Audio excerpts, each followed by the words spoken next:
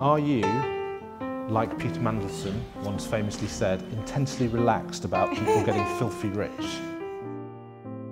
We're a country of great wealth. We need to be supportive of success. But is there a social cost? The message from the voting public is enough. In the late 1970s, we were economically struggling as a nation, but relatively equal as a people. That changed in the 1980s. Don't cut down the tall poppies. Let them rather grow tall. Margaret Thatcher's government cut taxes on the rich and made benefits less generous, as the Conservatives sought to encourage entrepreneurship and unleash market forces. I've made a fortune, and that's what I want.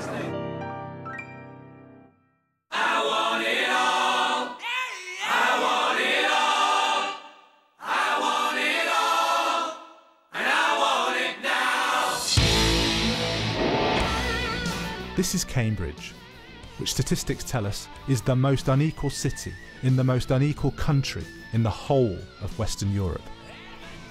Cambridge has leveraged the brainpower that flows from its ancient university to become a super productive software and biotechnology hub, Silicon Fen, full of highly paid workers.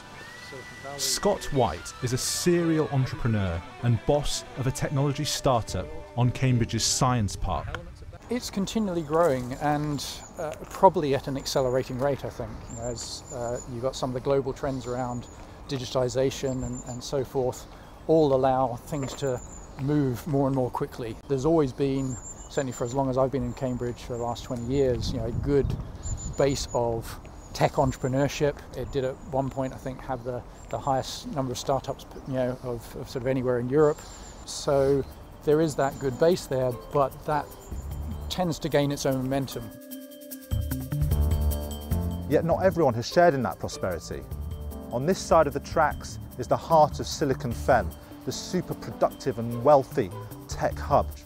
But on the other side of the tracks, just meters away, is the poorest ward in the city, a place where life expectancy is a full 10 years lower than it is in the richest parts of town. I found one Cambridge biotech executive who also volunteers at the city's increasingly busy food bank. You've got this great science park, booming new Absolutely. companies, and yet just meters away, you've got this area of relative deprivation. Yes. That's the danger, isn't it? The sort of the two Cambridges in that absolutely, sense. two Cambridges, and that they never meet. You know, there aren't many chances for those two kind of worlds to meet. Yeah. I think there's a whole kind of, you know, Cambridge has an amazing tech boom, and that's the bit that you see advertised, and that's kind of what you want to advertise about Cambridge. But it might be leaving some people behind. As inequality in Cambridge has grown over the years, so it has too in the wider country. The most widely used measure of income inequality is called the Gini coefficient. It compares everybody's income at every level of society in a single statistic. In the 1980s, this measure showed one of the most dramatic rises of any developed nation in history. It's been broadly stable since 1990, which some cite as a social success. But something else has happened. The share of income flowing to the top 1% also shot up in the 80s. But this continued to rise through the 1990s and the 2000s. In fact, the top 1% post-tax income share of adults, as measured from tax records, is close to its highest level since the 1930s.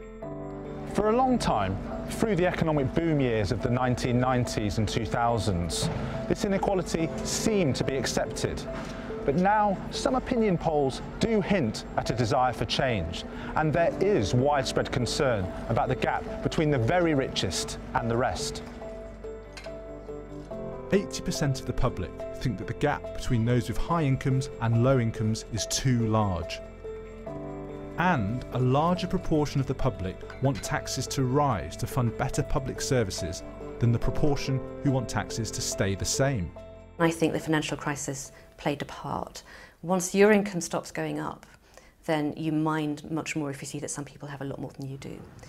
And it also has corrosive social and political effects, the kind of extreme inequality that we have seen since the mid or late 1980s, when some people just remove themselves from the life that everybody else around them leads and live in effect, a walled garden, different schools, different places, not travelling on public transport and so on. And that, I think, is part of the political polarisation that we have seen. I did come across one banker during the crisis who was determined to receive a very high salary. But when you asked why, it was because he wanted not the money to spend, he wanted what he thought was the social cachet from being known as the person with the highest salary. It looks to me the message from the voting public is enough, which is a big, if it's true, and it's beginning to look like it the more we see these surveys showing the same thing, it's a big change. I think it's got to be the first time in 20 years we've seen more than one opinion poll showing that actually the British appetite to pay higher taxes seems to be changing. Labour's Shadow Chancellor says he will introduce higher taxes on the wealthy and argues it might ultimately be accepted even among those who will pay more.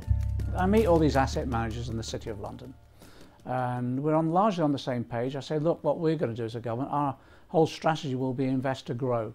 So you'll get a decent rate of return, but we're not going to be ripped off anymore. And people accept that. But also I say to them, we will have a fair taxation system and you will be paying a bit more. And the reason for that is because we want to make sure our public services are properly funded. And it's interesting, the reaction, no one likes paying tax. But the interest in the reaction is no one likes, even if they're the richest person, you don't want to be stepping over homeless people when you come out of your office. Back to Cambridge and a trip on one of the city's famous punts. I think we all belong in this city. Andy Smith is a porter in one of the university's colleges. Surprisingly, this is the first time I've actually been punting. Wow. It's just not a side of Cambridge I normally come to be quite honest with you. And he first moved to Cambridge back in 1980. Did it feel a more equal place then? Yeah, I think it did. Yeah, I used to dine out a lot more then than what I do now. Well, the working class man's never going to be rich, is he?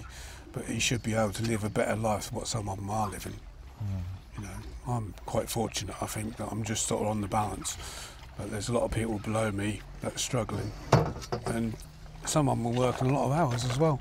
And yet they're still struggling because they're only paid minimum wage. And it's all these restaurants and that are feeding all these rich people, and the people working in them are on minimum wage. It's quite easy to live in a bubble in this city. If you just looked at these buildings and you stayed here all the time, you wouldn't know what was going on the other side of Cambridge. But you know, we've got poverty on the social housing estates in Cambridge. There isn't enough social housing in Cambridge, and even where we're living now, they actually want to take away the social housing and put in some shared ownership apartments. And that's in the centre of Cambridge? That's just down the bottom of Mill Road. The truth is, Cambridge is unusually unequal, not because it's got high levels of poverty. There are cities in the UK with far worse rates of deprivation. No, Cambridge is so unequal mainly because it's economically successful. All those smart people, the scientific innovation, the investment. This has stretched the gap between the richest and the rest. Is there a danger that if we tried to drastically reduce inequality here in Cambridge through higher taxation and more redistribution, that we'd end up making the city more equal but also poorer? Would that really help the least well off here? Some say that's a dilemma that also exists on a national level. Globalisation has drastically increased the incomes of the top 1% of 1%. People like Roger Federer, the best example, he earns tens of millions of pounds a year through endorsements as well as his winnings. That's because there's a global television audience. But that same phenomenon also applies to lawyers and bankers and other people who compete in the global labour market. They have benefited enormously from this. Now, it's very hard to, I don't think you can stop them benefiting from that. You can certainly impose a tax rate at a reasonable level. Ours is 45%. If we had much more than that, they wouldn't be here, or they'd engage in tax avoidance schemes, which means that we wouldn't get much extra money.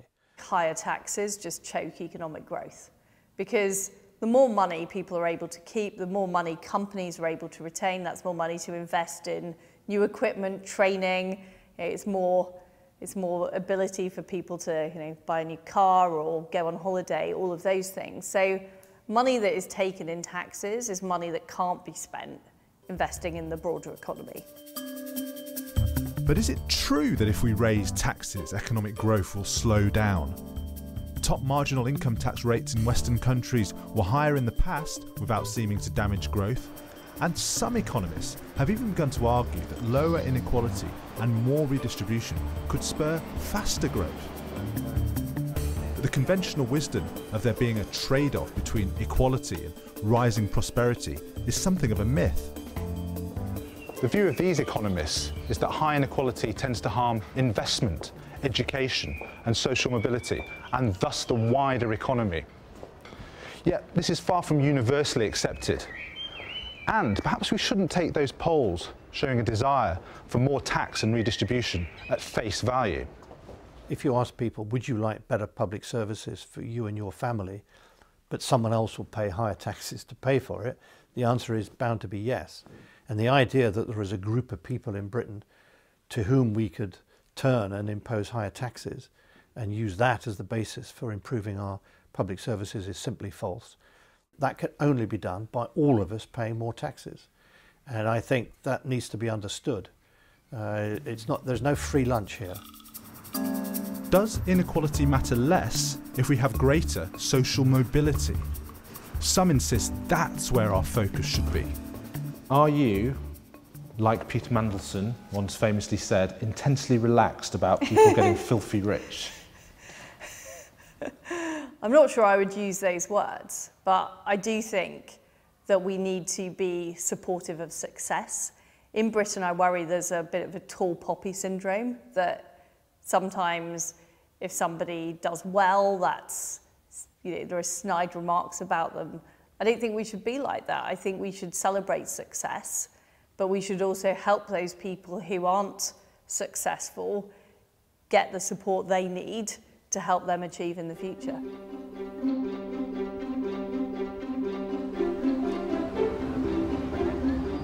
In making this series of films about the future of the UK economy, I've spoken to lots of people around the country, and there's been a perhaps surprising degree of agreement about where we need to go in terms of the world of work and regional rebalancing. To that extent, perhaps we can see the outline of a new consensus to replace the one that emerged 40 years ago. But when it comes to the future of tax and redistribution, there's much less agreement. Those old ideological divides about the size of the state and the role of the state seem to remain.